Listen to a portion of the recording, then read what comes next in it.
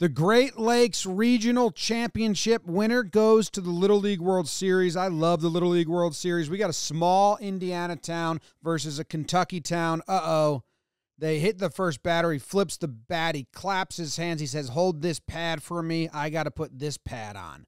Double padded. Catcher says, let's go up top. Kid from Kentucky says, I'll put that into the outfield. Easy peasy. Lemon squeezy. So you got 2 on and 2 outs and a ball right at the second baseman. Oh, man. In his glove and out of his glove. No one scores, though, but look at this. Just a hot shot. Bam. Kind of trampolines it up in the air. So now bases loaded, 2 outs. They're in a jam. Traffic zooming in the background. And first pitch, fouled back. Strike 1. Kentucky dads look on, nervous. Okay, says, let's go fastball outside. Fastball outside. Boom. Kid's like, what?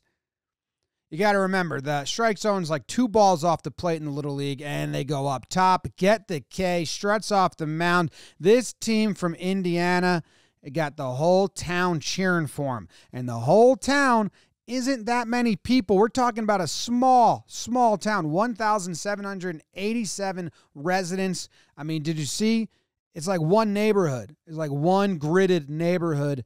The graduating class is less than 100. I love small town America. It's my favorite. This town, Hagerstown, back in the 70s, they had a laundromat that Mrs. Revere would have been jealous of. No other town this size has a better coin laundry.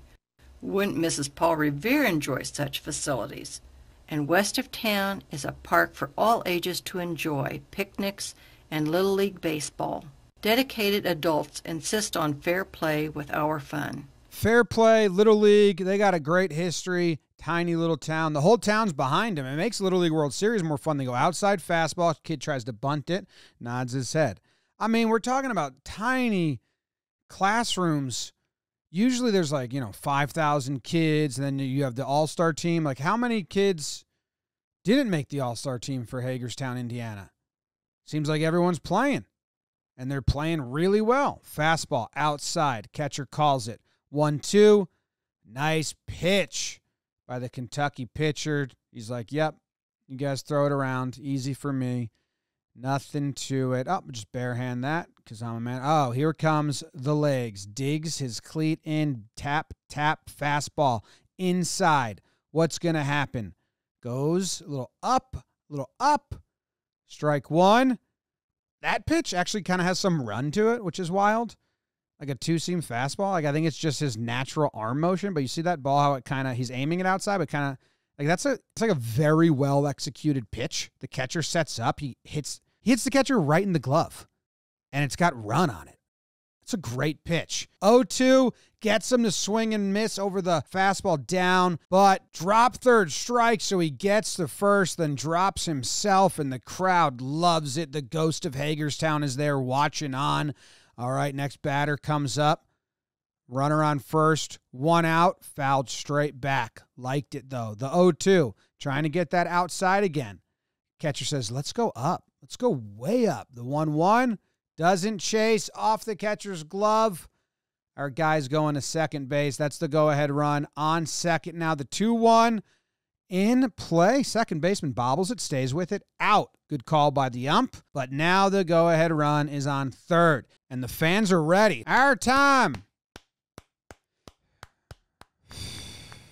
2 out. You got to make sure you can get in. He's talking about scoring on a pass ball because he's a go-ahead run at third, but there's 2 outs, so don't be dangerous. And we get a pass ball. Almost takes a perfect bounce to the catcher pitcher, so the runner stays on third. Smart, good coaching. Got to make sure you can get in. Fastball outside.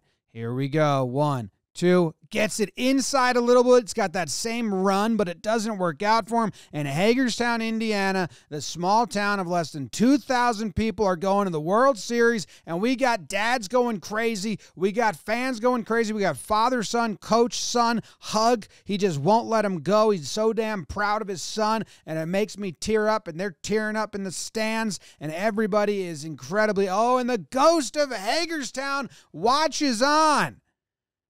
Some say he was behind it all.